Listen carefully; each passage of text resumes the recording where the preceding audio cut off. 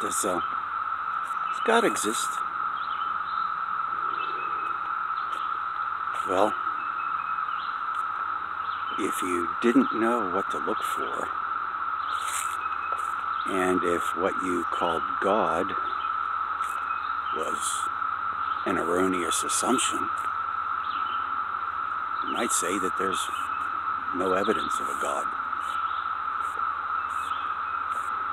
But if your opinion of God is based on an erroneous assumption, then there's no evidence that would ever be presented that would lead you to believe that there is a God. I don't know if you can hear this, but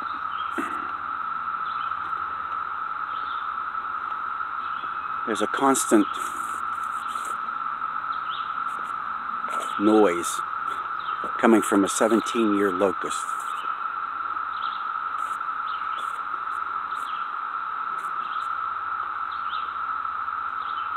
They only come out every 17 years.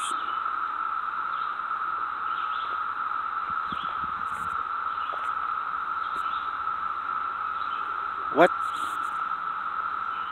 accident of nature would create a creature that only comes out once every 17 years?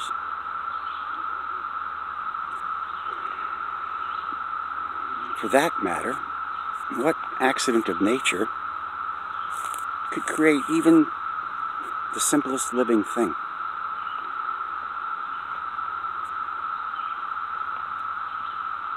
The one thing we know about molecules is that molecules care nothing about life. They have no brain. Chemicals care nothing about life.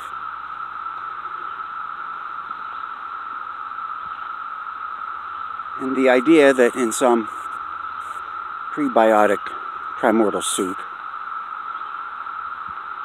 life could have accidentally began,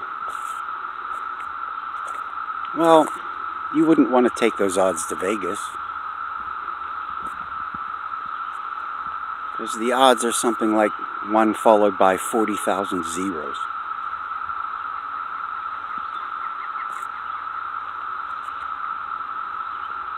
If you believe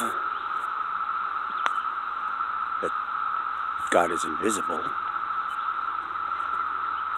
you'll never see him.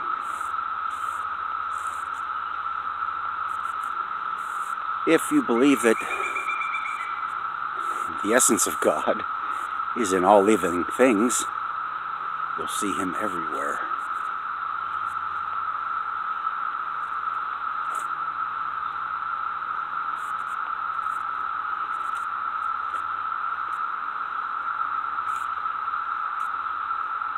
We have a very limited understanding of who we are, what we are, where we came from.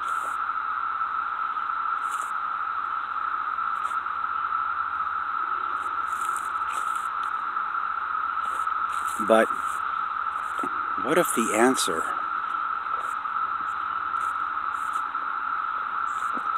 to all our biggest questions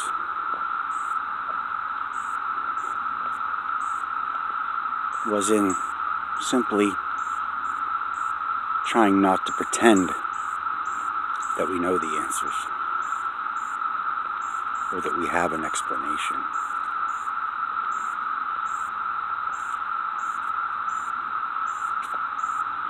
If you want to touch the source of all that is,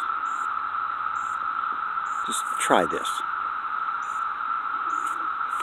Close your eyes.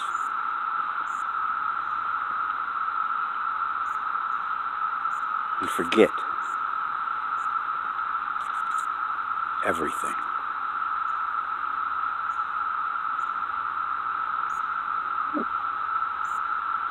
Forget your self-identity.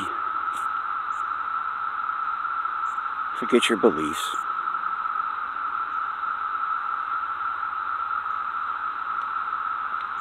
Forget your name. Forget everything. And just be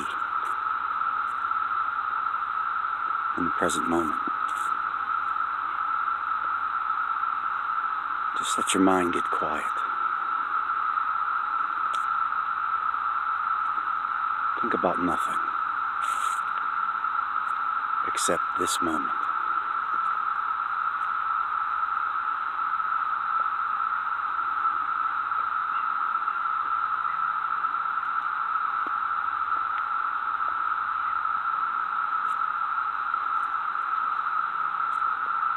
You'll soon begin to see that whatever's in this moment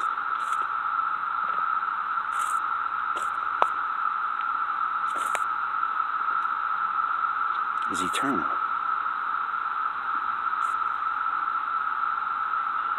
There's no past. There's no future. There is only now.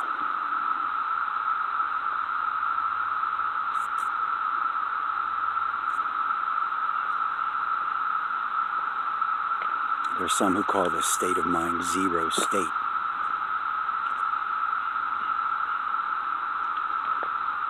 When nothing and everything come together.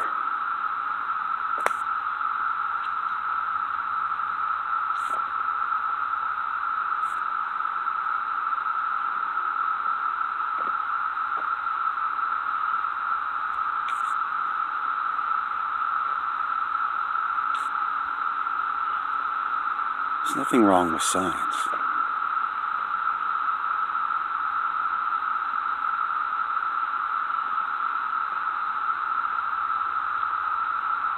But to pretend that science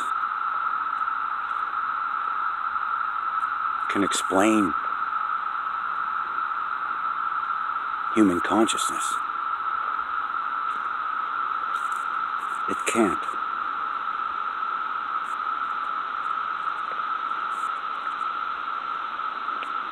Science can't even tell us what gravity is.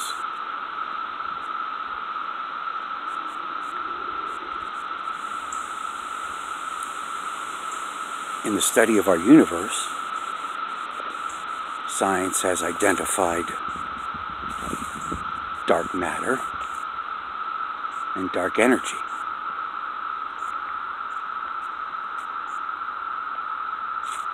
The mathematics suggest that they exist, and yet both of these are invisible to us.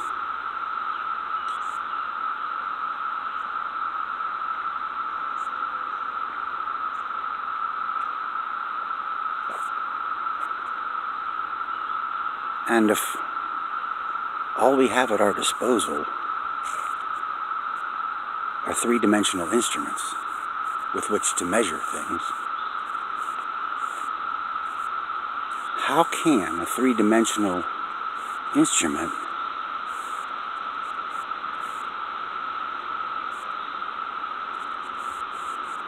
locate something from another dimension?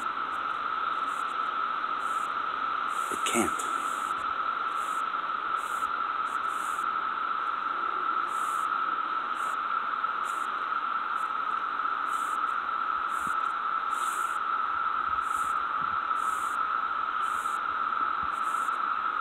Can you see God in this picture?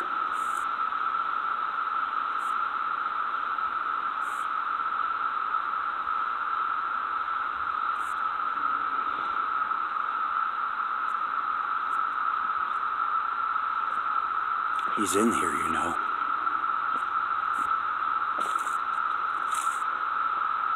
He's filling up every pixel.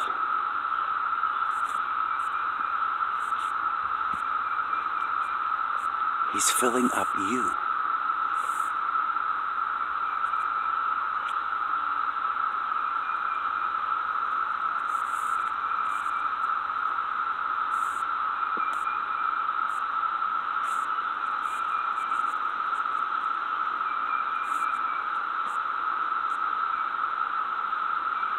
Some people spend all their lives looking for God.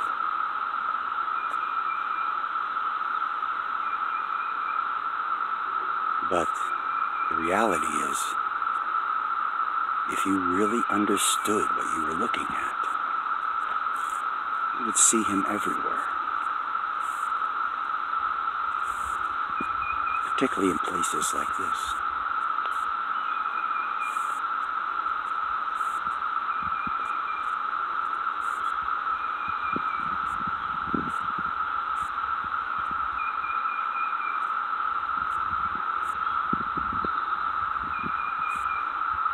Oh, you say, but it all just evolved.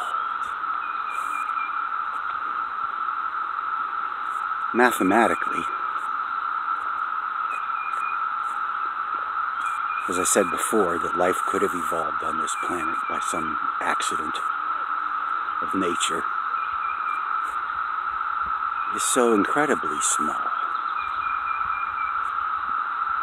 Incredibly small. And not only that,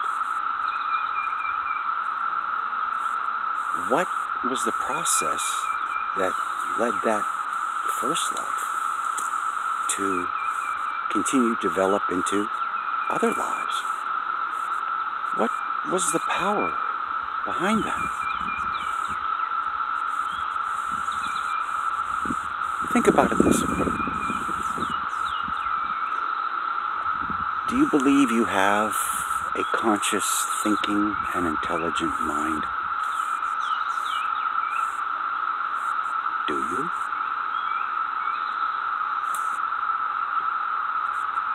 Where did you get it?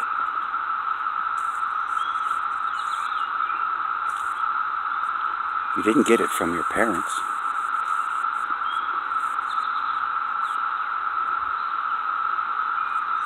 Well, yes, I did. No, you got it from a highly complex biological process that neither one of your parents was actually consciously involved in.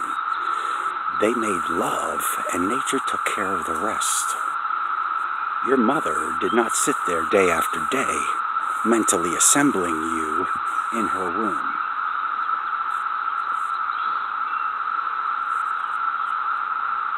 A pre-programmed biological process took over from there and began doing the most intricate and amazing things. And then 9 months later, you were born.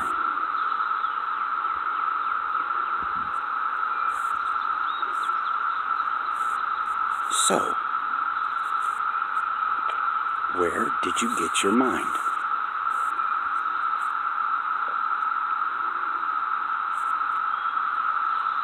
The obvious nature, or the obvious answer, would be nature gave it to you.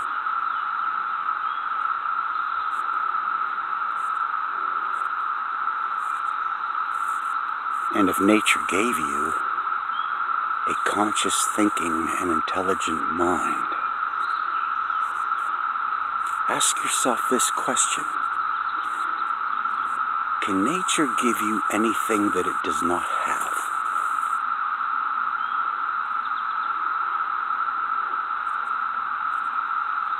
Of course not. It can't.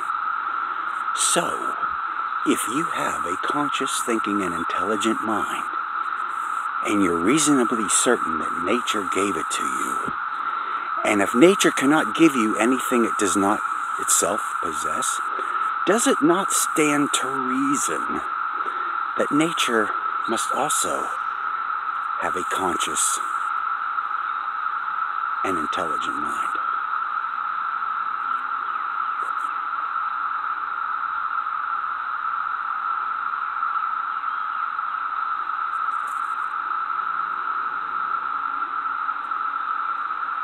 That would be the logical conclusion.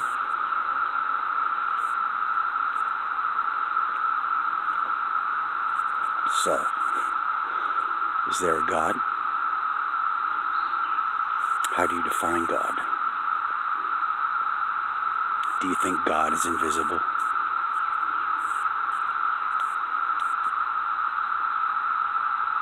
Some people see God every day.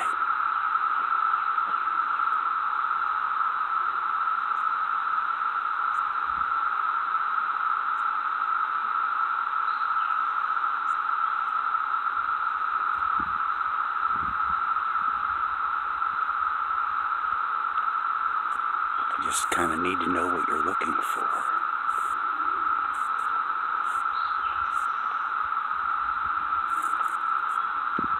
Maybe God isn't a giant being on a cloud.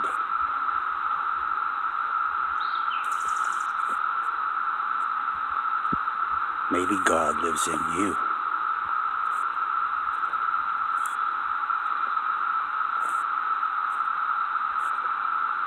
Maybe God inhabits all life.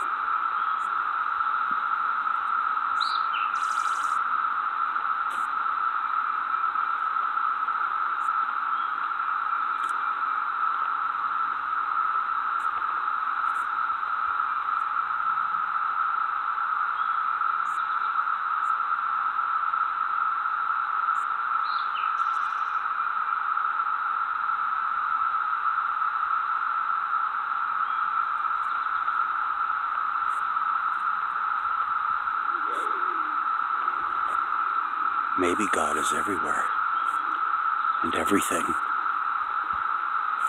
all at the same time.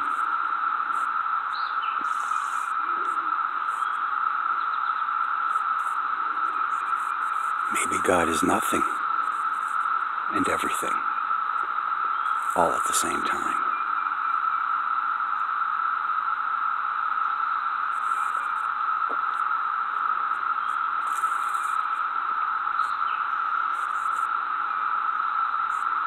Maybe God is the universe.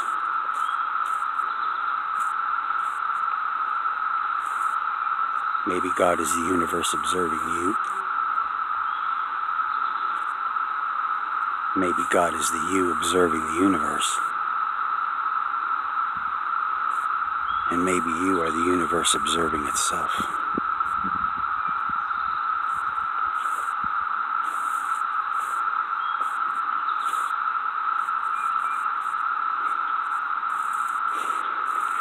No, I don't think Darwinian evolution is responsible for these locusts and butterflies and all these things.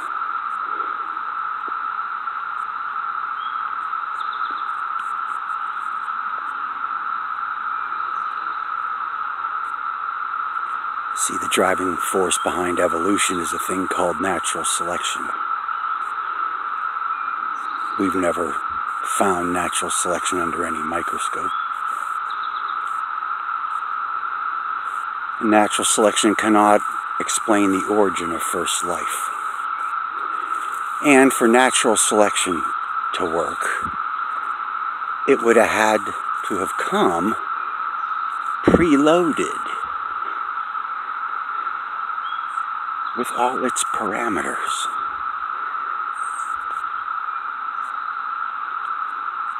It would have already had to have known the proper way to design things so that the earliest biological life wouldn't fail. Who programmed that?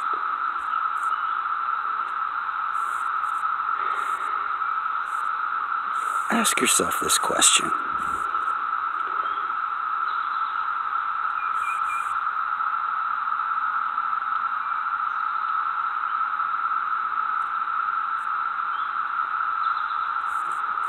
Why is it, of all the complex machines and structures that exist on this planet,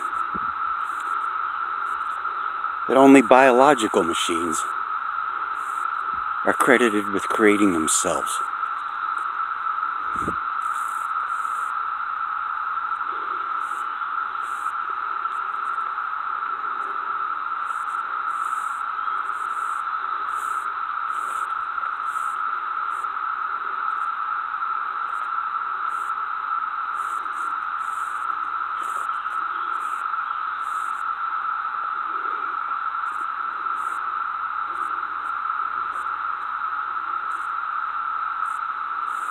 Forget what you think you know. Forget what you've been taught. Forget your own story. Forget your own past.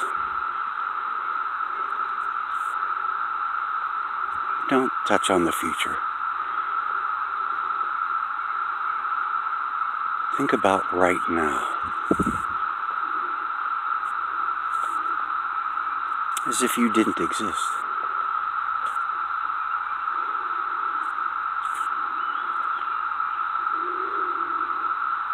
Just disappear and capture this moment.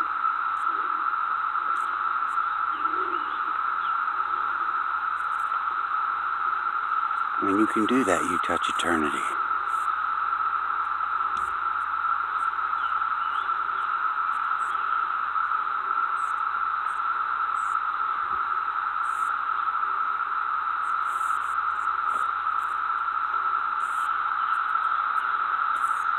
Thanks for watching.